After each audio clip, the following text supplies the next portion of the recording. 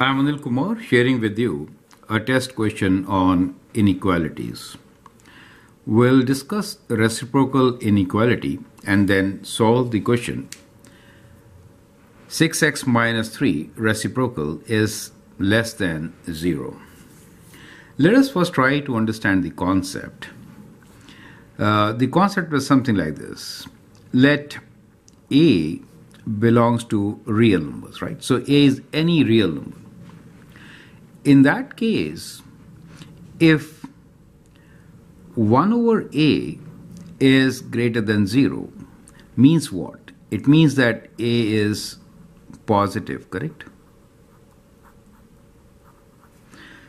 So for that to be true, even A should be greater than 0, right? So that also means A is positive. Does it make sense? If we have 1 over A less than 0, that also implies that A should be less than 0. So this is a very important property and we call it reciprocal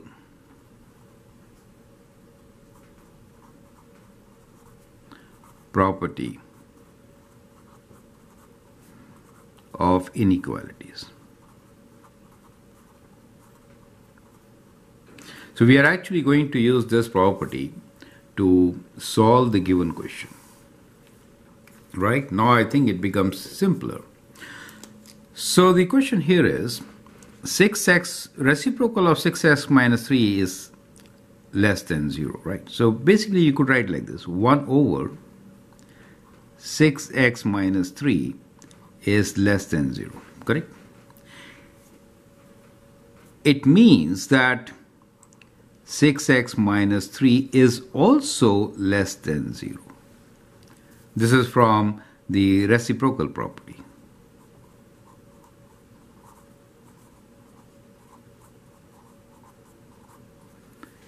It means that this whole thing should also be negative, right? Only then this is going to be true. So that understanding helps us to solve all these inequalities. Now it is simpler. So we can take minus 3 on the right side. So we get 6x is less than 3, and dividing by 6 we get x is less than 3 over 6, or x is less than half. Correct? So that is how you could actually solve it. And our answer will be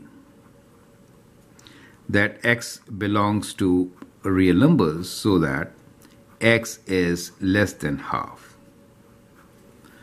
On a number line, I could show it like this.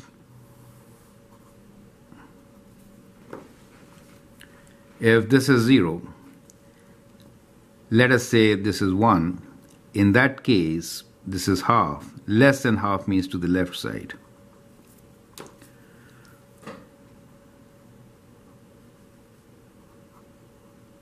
So that becomes the solution on a number line or a graph. So I hope these steps are absolutely clear, and the concept that if reciprocal is positive, then the number itself should be positive. If reciprocal is negative, then the number itself should be negative. And that is a very important property which should be utilized to solve such questions. I hope that helps. Feel free to write your comments and share your views. And if you like and subscribe to my video, that'd be great. Thanks for watching and all the best.